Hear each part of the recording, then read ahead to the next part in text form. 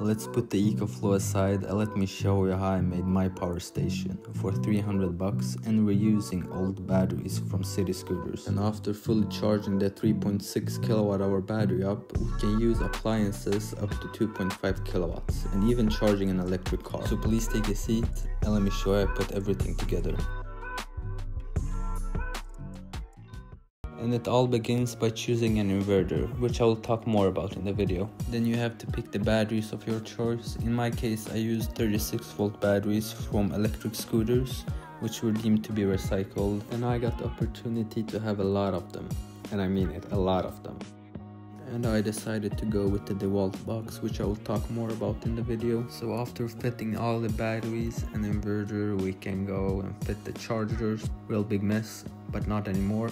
Then we have to measure out all the holes for the fan and all the other accessories, so it's a lot of putting it back together, disassembling, putting it back together to make everything fit correctly. Then after some trial and error, the box looked like this. In my opinion, I don't really like how the fan looks. It looks kind of edgy, but it works great. And this is how the box looks when it's finished, so let's go and do some testing. And just as a quick note, the only thing I paid for was the inverter, so 270 bucks except taxes and of course all the other small stuff, so it's around 300 bucks. So we can either charge it by using the external DC port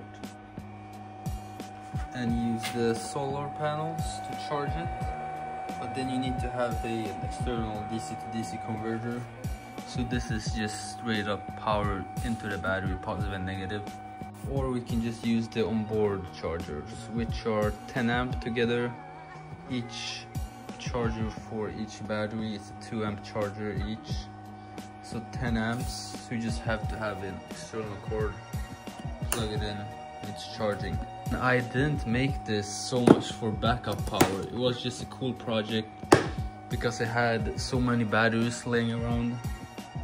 It's just something fun you can just use and try out, charge your electric bike if you need it, and just something every DIYer just wants.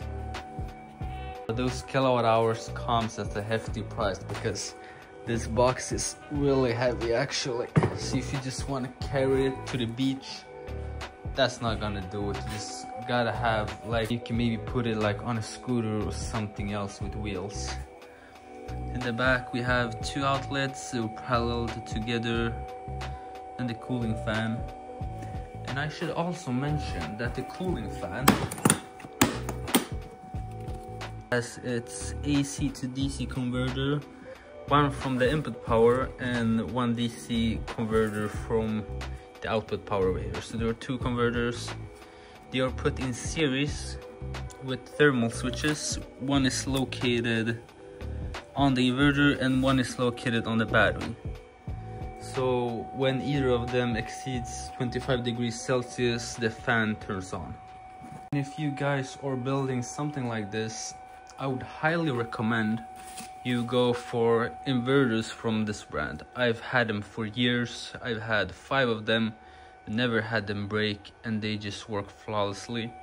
I recently upgraded my solar system using this 5000 watt inverter from the same company, and it works very well. But you just have to keep in mind, if you're gonna use this power station 24/7, it's important to see how many watts it's drawing while it's just on standby mode. This one I think it's drawing around 20 watts, but that inverter is using 60 watts, which is a lot. For only 24 hours, it's like 1.5 kilowatt hours, which is a lot. But if you're using it occasionally to charge an electric car, appliances for maybe 1-2 hours, then you can go for whatever inverter. I would just go for the biggest one that fits, because then you have more flexibility for things you can actually plug in.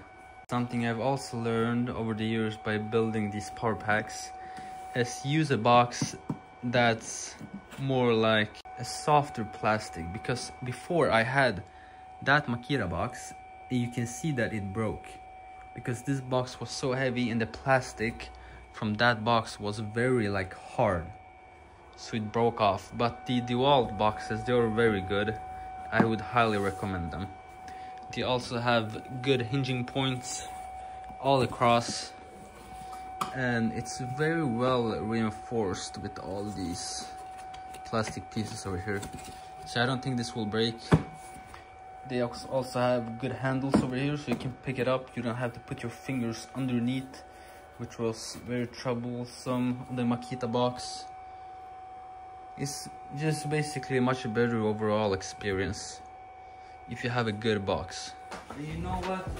I actually want to see if this works.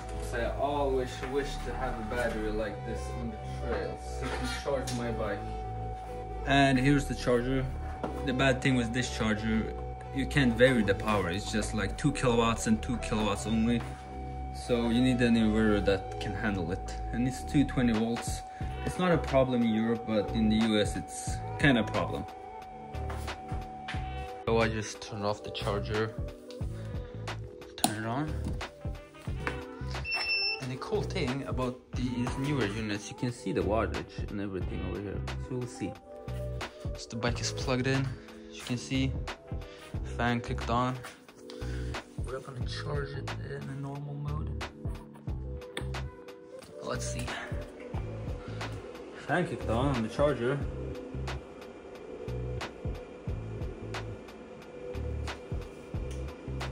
Something clicked on the bike.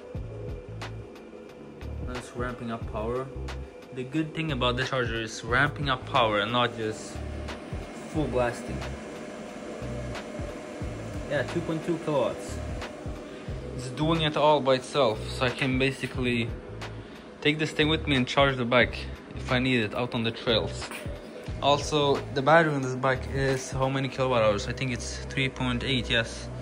I think the usable is around 3.2 or something like that. So it's basically a full charge on this bike, which is kind of cool actually. See, works fine. Also want to try put it in fast charge. I think it's up to 13 amps. The circuit breaker you need to have, but let's see. Alright, 2.9. Oh, that's too much. Now it's shut down. Alright, but we at least know we can do the normal charging. Let's restart it. Yeah, it should work. Alright, the normal mode will do it. It overpowered, but now it's back again. 2.2 kilowatts. Yeah, that's kind of awesome. Can do basically everything you can do with the normal outlet. And also, I should speak about the voltage sag. We were at 3.8 volts, so around 1.3 volts voltage sag, which is not a lot actually. It's like 0.8, 0.6 C from the battery. So it's not even 1 C rate, which is very good. Thank you so much for watching. I hope this video inspired you to go and borrow batteries from the recycling center and save the planet. Go down in the comments and let me know what batteries you are using for your project.